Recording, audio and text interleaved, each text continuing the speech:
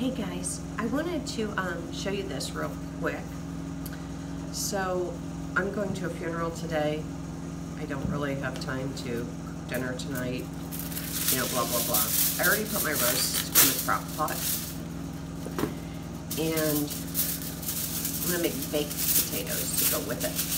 So get yourself a piece of foil, and then all you do,